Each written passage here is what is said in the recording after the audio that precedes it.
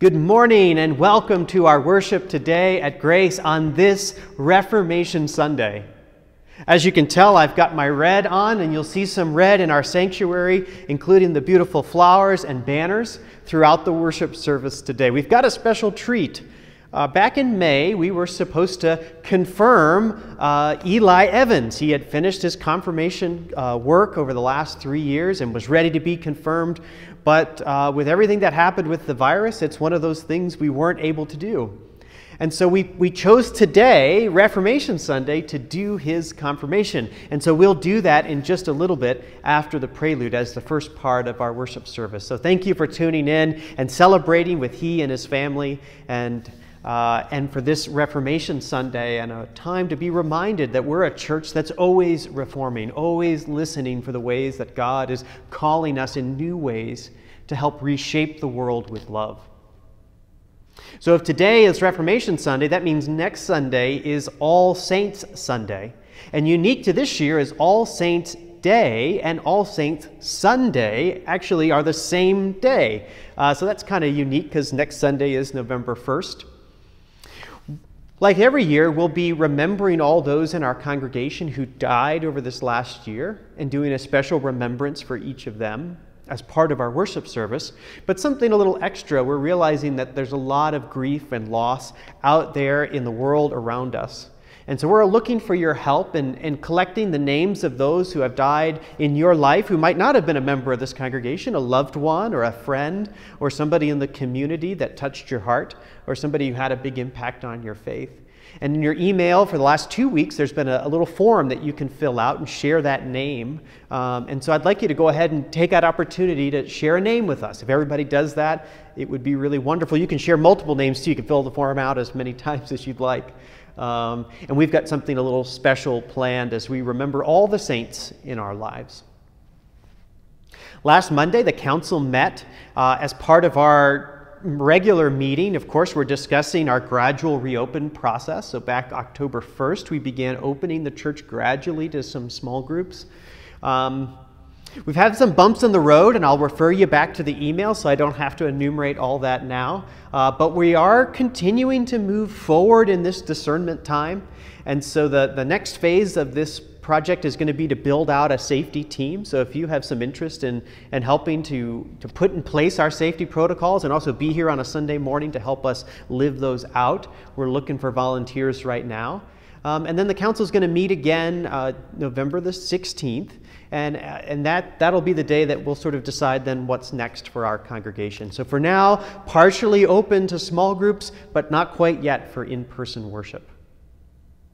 One final announcement. Today is the midpoint of our Growing Grace Capital campaign. And we're so excited about all the energy in our congregation. And what this means is that we're going to change what we're asking you to do. So for the last 3 weeks, we've been asking you to pray and to have conversation in your home about how God might be calling you to join into the Growing Grace campaign. And now in the second half of this campaign, we're asking you to put that prayer and faith into action through completing a pledge or also making a gift to the campaign. And it's really easy to do. There's a great campaign website. It's graceboon.org/growinggrace, but you can also find the link in the email or just go to our homepage and you'll see a button near the bottom. And there you can learn more about the campaign, and you'll see 2 buttons there. One is to make a gift today, and the other is to make a pledge for the next 18 months as we continue through this time and also this laying of the foundation to continue to grow the ministries of grace for future generations.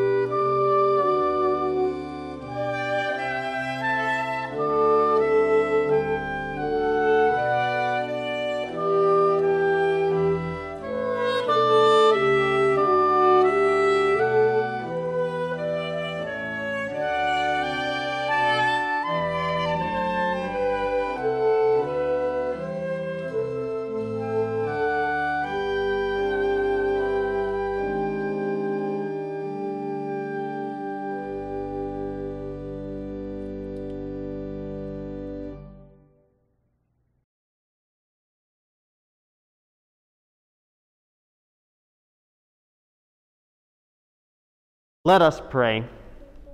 Merciful God, we thank you for Elias, whom you have made your own by water and the word in baptism. You have called him to yourself, enlightened him with the gifts of your Spirit, and nourished him in the community of faith. Uphold your servant in the gifts and promises of baptism, and unite the hearts of all whom you have brought to new birth. We ask this in the name of Christ. Amen. Amen. Do you believe in God the Father? I believe in God the Father Almighty, creator of heaven and earth. Do you believe in Jesus Christ, the Son of God?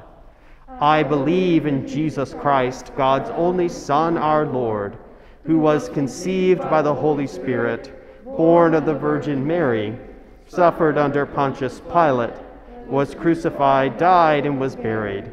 He descended to the dead. On the third day he rose again. He ascended into heaven. He is seated at the right hand of the Father, and he will come to judge the living and the dead. Do you believe in God the Holy Spirit? I believe in the Holy Spirit, the Holy Catholic Church, the communion of saints, the forgiveness of sins, the resurrection of the body, and the life everlasting. Amen. Elias, you have made public profession of your faith. Do you intend to continue in the covenant God made with you in holy baptism, to live among God's faithful people, to hear the word of God and share in the Lord's Supper, to proclaim the good news of God in Christ through word and deed, to serve all people following the example of Jesus, and to strive for justice and peace in all the earth? I do, and I ask God to help and guide me. And people of God, do you promise to support Elias and pray for him in his life in Christ? We do, and we ask God to help and guide us. Eli, if you would kneel, please. We'll invite family to lay hands on him as we pray.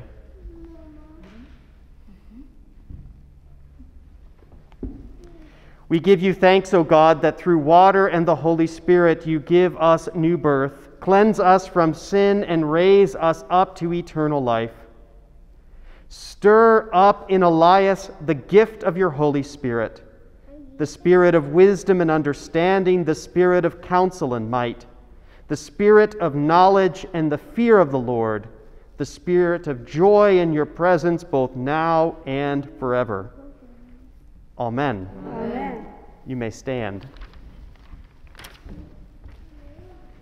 Let us rejoice with this brother in Christ.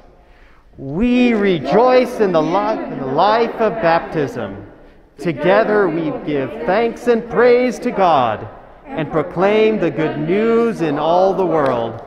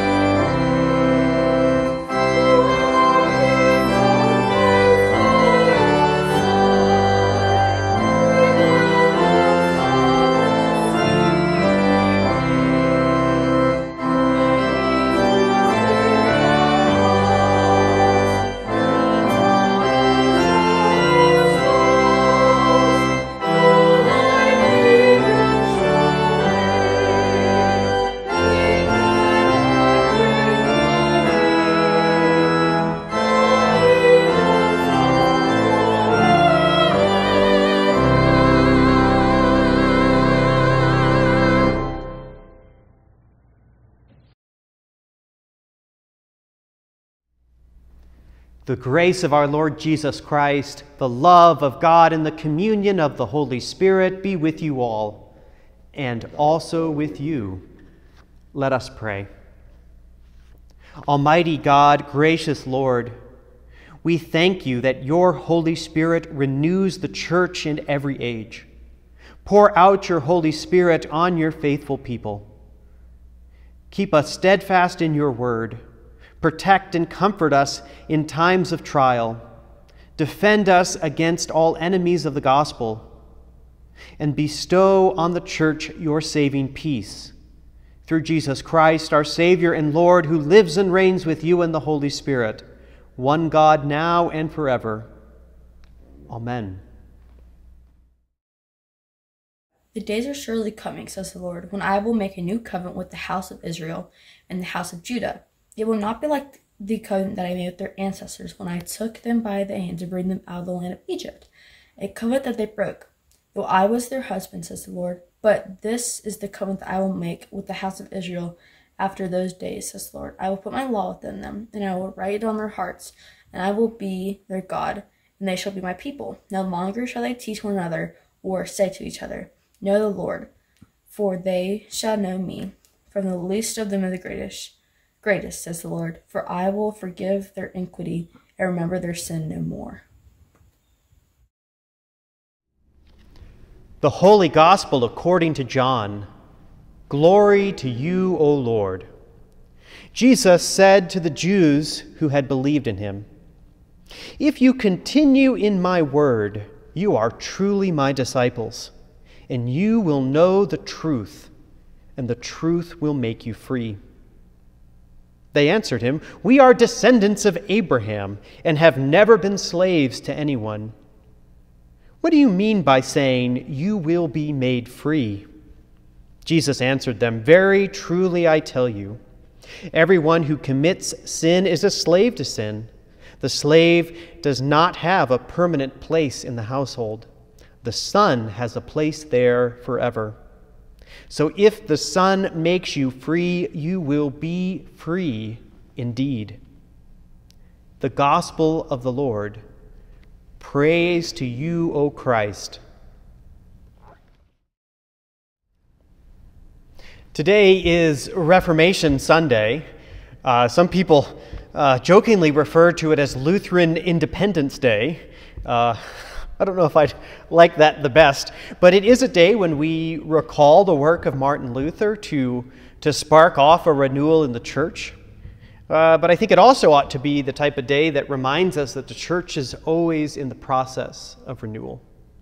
Each and every age in which we live is a time when the Spirit works and moves and lives within us and calls us to put our hands and our voices to God's work of renewing and remaking the world. And so that's the charge for us on Reformation Sunday, is to be the type of people who don't look back to some point in history as a moment when we got it right, but instead build on our tradition as we look forward. And I think our gospel text today really provides a very interesting challenge. And to be quite honest with you, it's never been my most favorite text on Reformation Sunday. In fact, it seems like the one that fits the least well. But let's jump into it for a minute here. Before we get started, I need to just make an important note that we are reading this morning from John's Gospel. All these Sundays prior, for many, many Sundays, we've been reading from Matthew's Gospel. And the two Gospels are very, very different in their theme, in their language, how they present Jesus and his ministry. And so I think this is an important thing to just make sure we are ready to hear something a little bit different. John's Gospel is sometimes known to be a little more heady, maybe a little bit more complex. The Gospel of John likes to use these really rich words and images and then reuse them throughout the Gospel. And so when we're hearing words in our text today like freedom and truth, well, the truth is that those things fall many times in the Gospel. Both, in fact, are right there in the first few verses of the gospel, the prologue, where we talk about this word of God coming alive in Jesus and what that means for not just the world, but the entire universe. I think the second piece about our text today is it sort of jumps in at the end of a pretty important section. And so we have to zoom out a little bit to get our context just right. So Jesus has traveled to Judea, the southern kingdom, at the time of the Festival of Booths. Now, it's his disciples that say, Jesus, we need to go and do this pilgrimage festival thing. And Jesus is the one back at the beginning of the 7th chapter that says, no, the time's not right yet. But he does go, but goes in secret. What is this festival that they're going to? It's called the Festival of the Booths, or Festival of the Tabernacles. There are 3 major festivals that required pilgrimage during that time in Judaism. There was this one, the Booths or Tabernacle. There was also Passover, and you'll remember we're going to hear about that later in both of these Gospels, because that's the time that Jesus shares the meal, and they recall the work of God bringing the people out of Egypt. And then we also have the Festival of Weeks, which is similar in time to our Festival of Pentecost. All 3 of these festivals connect to the history of Judaism in terms of their escape from Egypt, from being enslaved, and God's traveling with them through the wilderness, quite literally tenting or boothing or tabernacling among the people as they traveled through the wilderness, till eventually placing them in the Promised Land. The agricultural side, though, is the time of the Passover, is this celebration that you've made it through the winter months. The stores that you should have collected during the non-growing season have lasted. And so it's a bit of a celebration in that way as well. And it also marks the first planting. The Festival of Weeks marks the first harvest.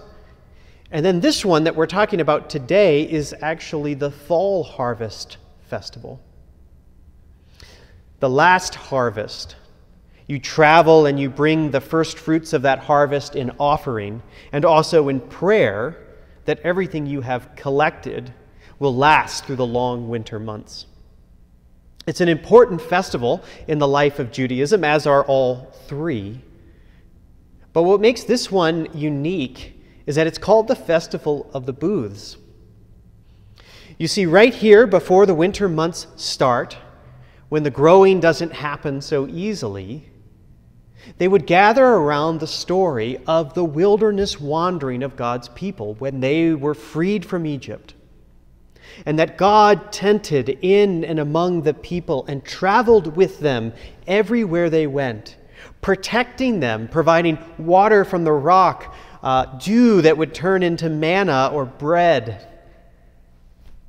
They'd have quail to eat when they got tired of the bread, that God was with them through the long wandering time, and that God provided for them during that same time. This is the festival that Jesus is coming to. Now, there is a certain irony in the text. Jesus is talking about people being made free. And the Jewish followers of Jesus go, we've never been enslaved. We're the children of Abraham. Except that they were enslaved in Egypt. And in fact, this is a day of celebration when they are reminded that God set God's people free from being enslaved in Egypt, and how God walked through the wilderness. Their response to Jesus in this call to freedom is a very curious one. But Jesus' answer is even more telling. Very truly, I tell you, he says, everyone who commits sin is a slave to sin. You see, the people are thinking, yes, we are free, even though not entirely. But Jesus is talking about being bound in a different way. Being bound maybe not so much by the bad things that we do or the poor choices that we make, but rather being bound by something that sort of corrosive within us, a corrosive insecurity, one commentator called it, that actually stands in the way of our ability to trust God. This brokenness within that puts a barrier between us and God in such a way that it seems impossible or maybe even ridiculous that one might place their trust in God and instead place their trust in other places to secure their destiny on their own terms.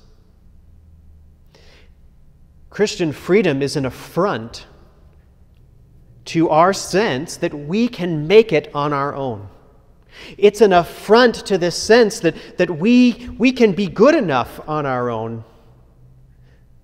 It's an affront to the fact that we put our trust in so many other things besides God, whether that's bank accounts or relationships or status or power. We must acknowledge that we are people that are really struggling all the time with where we place our trust. And everything that we place our trust in, well, it all goes away. And maybe that's one of the real struggles we're having in the world today. The coronavirus pandemic, but also the racial strife that we're in the midst of, all point us to the fact that we've been placing our trust in the wrong places. We've been placing our trust, putting our hope maybe in our own ability to stay healthy, maybe in our own ability to treat people fairly, maybe in our own ability to isolate ourselves from that which scares us, insulated with money. The challenge that Jesus puts to us is he needles right into what is at the very heart of who we are, and that is this challenge we have to trust. To really give over self right into the arms of God. But this is what grace is all about. It's what captured Martin Luther over 500 years ago. In a world where the church was saying, if you do these things, then God will love you, and then you can put your trust in God. Luther came to despise a God like that, until he discovered anew that God moves first in our lives. You see, this call to place our trust in God has less to do with us acting and more to do with what God has first done for us in our lives. That God moves toward us, that God fills us to overflowing with God's Spirit, is what inspires us to place our trust in that which really matters. Place our trust in that which we can really hope upon. The danger is we still struggle with this seductive message of self-reliance. That our freedom is rooted in our ability to make the decisions that we want to do. But Jesus invites us into a different way of being. He invites us into a life that gives itself away in mutual dependence on those around us. What's powerful about what he says to the disciples in this place is that he's providing them an invitation to freedom, to true and abundant life that begins with a change within. And throughout John's gospel, that change that happens within, that possibility of trusting exists only because Jesus moves first in our lives. That Jesus comes to us and invites us to abide in him, to be with him. God gathers us in first in grace and then points us in love toward our neighbors. And what we suddenly realize is this call to help our neighbor in need, this call to pray for our enemy, this call to serve in Jesus' name. Well, these are things that are not optional in the life of faith, but it's who we are in the grace of God. It's who we are when we are people who place our trust here at the font and there at this table. We place our trust in a God, mysterious as this might be, who moves first in relationship to us and then calls us to a ministry that sets others free with that same love. If you drive by the church in the next week, you'll catch a glimpse of this message. Beth Rivas had this idea a month ago in a council meeting, and she said, Grace sits right here on such a prominent corner, and though we're not as active as we normally are, people sit at this light every day, people that are in desperate need of hearing a message of love. We've got to put something out there, and so we work together and got some help from Vera in the office. And we have our new banner out front that'll be out here for the next few weeks for sure on the corner. And it says, "You are loved because you are." You are loved because you are. We decided this was the message that our community needed to hear. They needed to know that because we are created and loved by God first, there's nothing that we can do to be worthy of that love. There's nothing we can do to earn that love. And all the other things in the world that say we are not good enough, they fall away to the side in favor of being held in a promise that we are loved first by God simply because we are. Amen.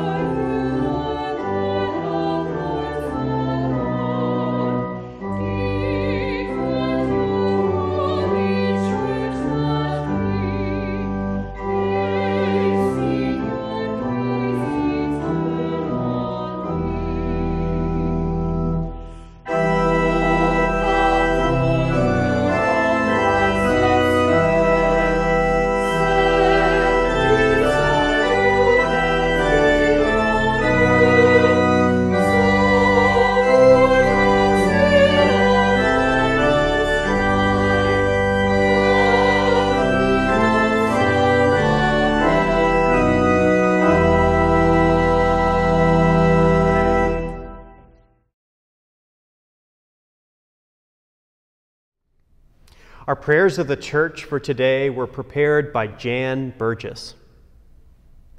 With confidence in God's grace, let us pray for the church, the world, and all those in need. Gracious God, renew and inspire the church in the freedom of the gospel.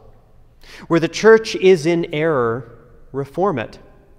Let us face down our collective fears of otherness to welcome all people, no matter their color, creed, or country. Where the church speaks your truth, strengthen it. As a Christian community, help us to always hear the call to love and care for our neighbors as ourselves. Where the church is divided, unify it. We pray for all believing communities that we will come to a common understanding of inclusion and generosity, working for the well-being of our communities, not division. Ignite in us the working of the Holy Spirit. Lord, in your mercy, hear our prayer. Gracious Savior, renew and inspire our world.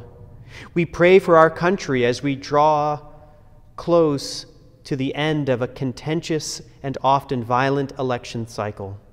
We pray for all countries who face unrest and violence. due to racism, coronavirus, war, collapsing economic conditions, climate disasters, and many other problems. We pray for the victims of COVID, victims of oppression, the victims of slave trade and human trafficking. We pray for those in bondage to addiction, debts, or chronic illness. It is easy to think our world is spinning out of control right now, but maybe our world is truly about to turn in a new direction toward you. Maybe this turbulence is necessary for us to let go of our old thinking of what the world should be and to build on and embrace the world as you are remaking it. Lord, in your mercy, hear our prayer. Gracious Spirit, in this family of faith, we give thanks for courageous voices who have remained firm in their commitment to the one who frees us from sin and death. We give thanks for those who each week create a service of the Word that engages our thinking and motivates our hearts to action. We give thanks for the gift of church music and choir voices that bring peace and comfort. We give thanks for staff who keep us up to date on activities and changes in our church. We lift up our council as they prayerfully consider how to lead us safely forward during this pandemic. We lift up the many people who offer their skills for quilting, circle activities, youth and LSA activities, and the woodlot. Keep calling us out into the world to witness to your love and live your blessing. We pray for all on our prayer list, remembering especially Pastor John and Nancy, Virginia Webb, Judy Mowry on the death of her husband. We pray for Pastor Bob Young. We lift up all who are suffering from coronavirus and all those who are providing care. Centered in your grace, unify us in the hope of the gospel news. Lord, in your mercy, hear our prayer. Even in death you free us and give us a place in your house. We give thanks for our ancestors who have shown us truth and freedom, especially Martin Luther and those who worked for the renewal of the church. We also remember today Carolyn Hughes and all those who have died in the faith recently. Listen as we call on you, O God, and enfold all in your loving arms. In the name of Jesus Christ our Lord. Amen. Our worship will continue with the offering. If you'd like to, you can pause our worship video and go over to our homepage, graceboon.org. There's a drop-down option under Donate, and that provides an opportunity for you to join into our mission to share God's love so that all are served and supported.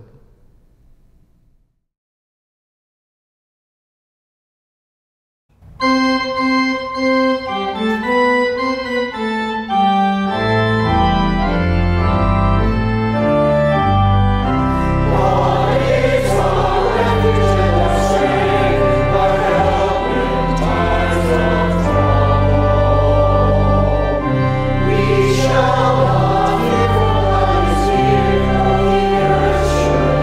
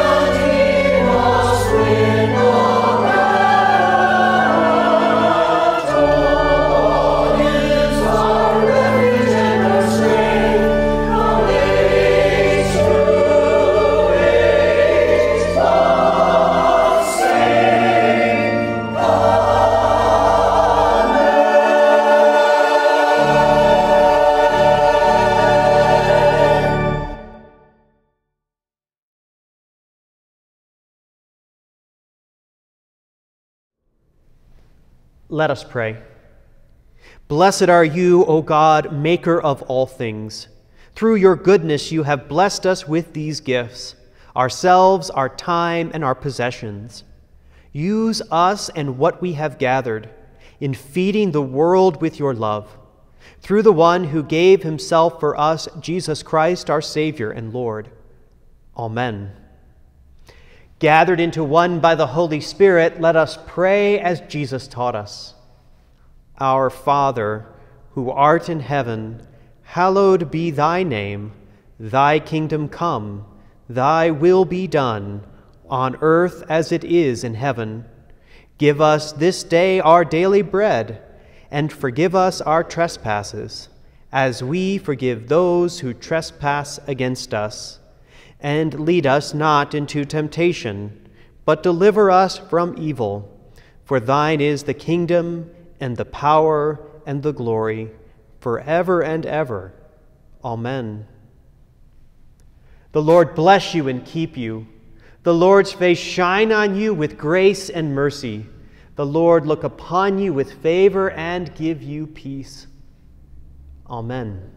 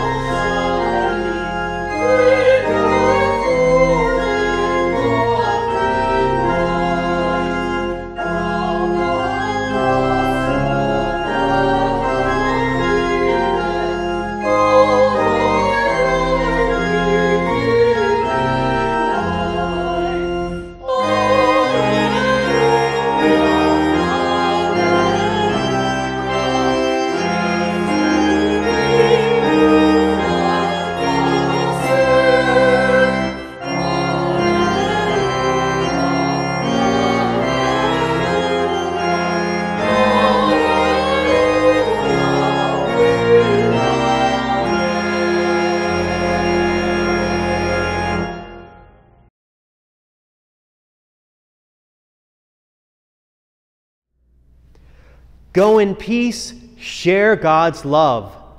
Thanks be to God.